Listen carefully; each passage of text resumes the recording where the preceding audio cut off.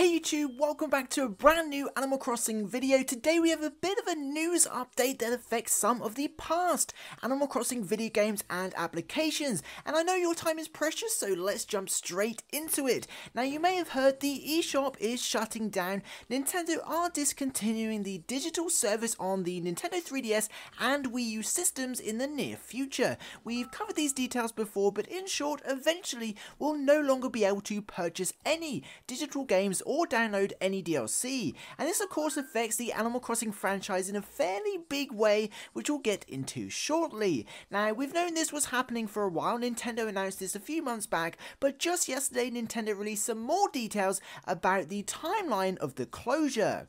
Nintendo confirmed we'll no longer be able to make purchases from March 27th, 2023, so in about 8 months time. So you might be thinking that gives us a little while to get things sorted, but they also highlight it will no longer be possible to add funds to your Nintendo account from August 29th this year. So in reality, we have around a month to add money to our eShop accounts and make these purchases. Of course, you can add money and make these purchases all the way up to March next year, but if you're adding money, you're probably going to want to purchase things straight away so you don't risk forgetting that you added money to your balance. Now, when Nintendo originally announced this, they also revealed they've discontinued credit card payments, so to add funds to your eShop wallet between now and August 29th, you can only use eShop gift cards. These are fairly easy to get a hold of though. You can buy physical cards from retailers or digital codes from many online stores.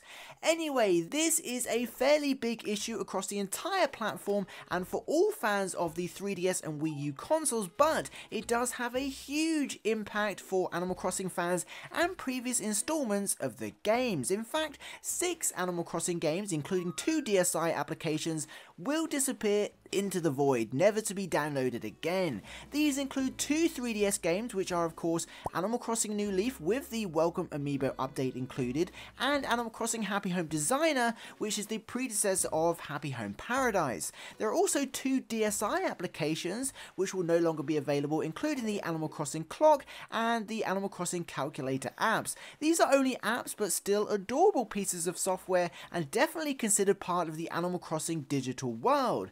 And of course, we'll also lose some Animal Crossing games on the Wii U eShop, including Animal Crossing Wild World, I believe, the DS version on the Wii U Virtual Console, and I don't know for sure because I don't have a Wii U, but presumably Animal Crossing Amiibo Festival 2 if you like the party game aspect of Animal Crossing.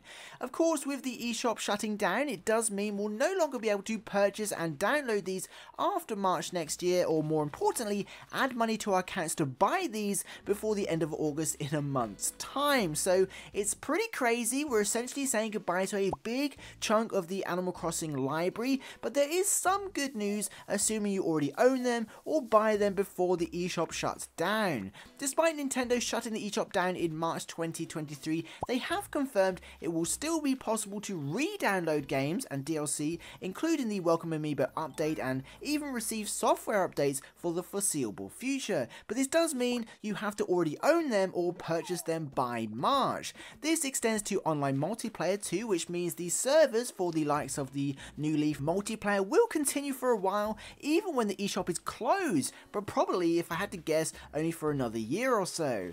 Now, on the bright side, this only affects digital games. With the exception of the Clock and Calculator, the Animal Crossing games can all be found as physical copies, and we can continue to use these pretty much forever. But it's important to remember, eventually we will lose access to the Welcome Amiibo update, for example, for the original versions of New Leaf. So ideally, if you ever plan on playing any of these games or updating an original version of New Leaf or grabbing a copy of Happy Home Designer, you want to be adding funds to your account and downloading them in the next few weeks. It's a pretty crazy time. Personally, I'm hoping this means the eShop on Switch will see a massive update, but it's unlikely to see any of the 3DS titles, so it's something to consider if you still have a 3DS or Wii U.